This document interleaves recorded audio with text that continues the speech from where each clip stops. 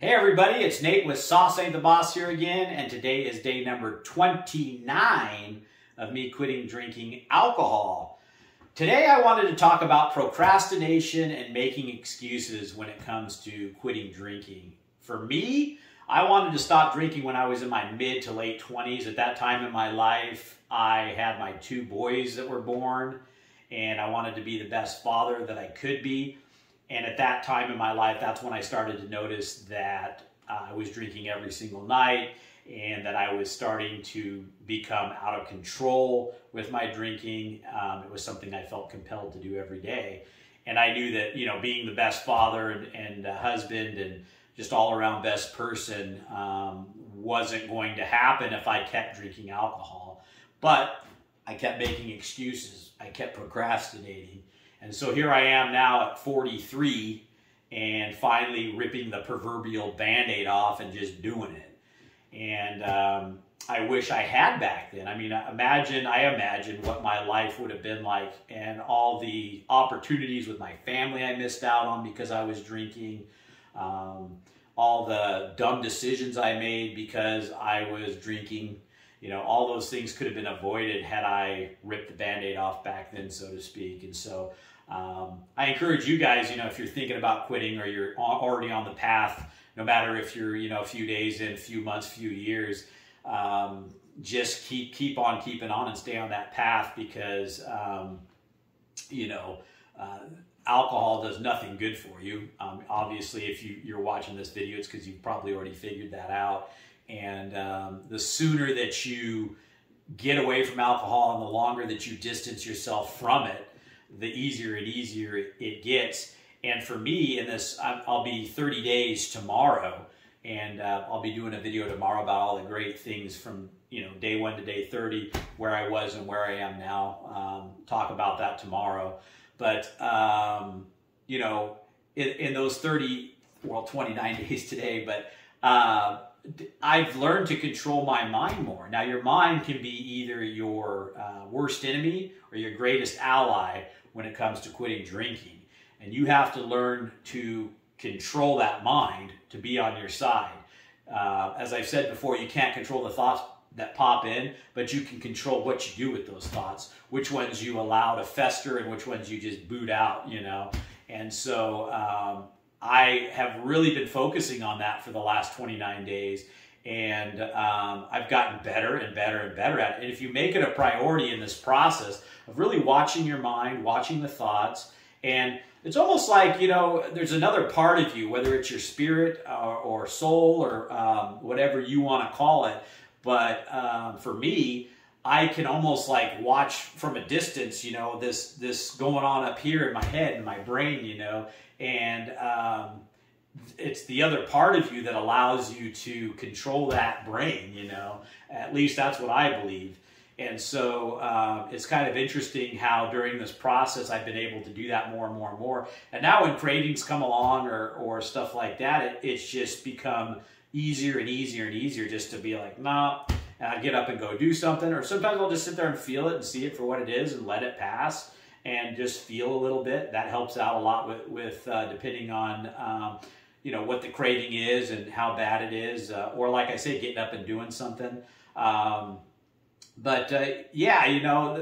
sooner you make the decision to quit drinking and you quit making excuses and quit procrastinating and you start, really getting in after it, you'll start to realize that you can really make it easier than you think it probably is. We all have in our head how difficult it is to quit drinking. And I'm not going to lie, I've had some days that are more difficult than others, but that's all how much I decide to let my mind kind of start, drifting on me before I bring it back to where it needs to be, So, whatever excuses you have to continue on drinking, whether it's, oh, I need it in my life because it helps me deal with stress or helps me sleep or, you're drowning out a problem or something bad that happened in your life. I mean, I get it. I've been there for these things.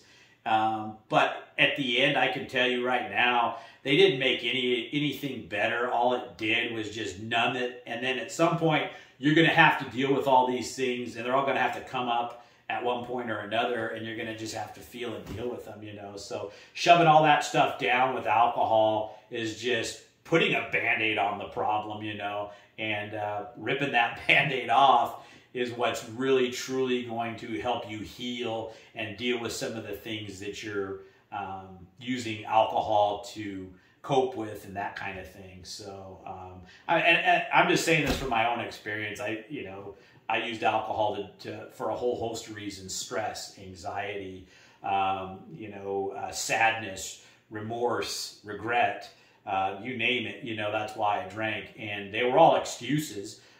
It was just because I didn't want to face those things without my numbing crutch, you know.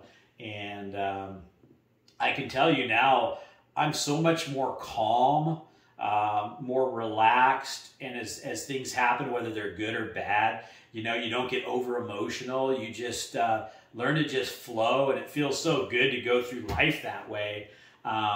So, you know, as far as procrastination goes, one day or day one, you decide.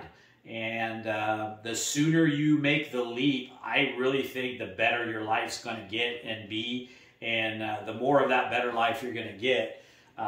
Again, if I hadn't procrastinated and quit making excuses, I would have not drank for the last 15 years, you know. And how much better off how much money would I save? How much more time and care would I have given my family, and how much more money would I have made? I would have been more productive. How much more health would I have? I wouldn't have had any of the health problems I've had that were caused by my drinking.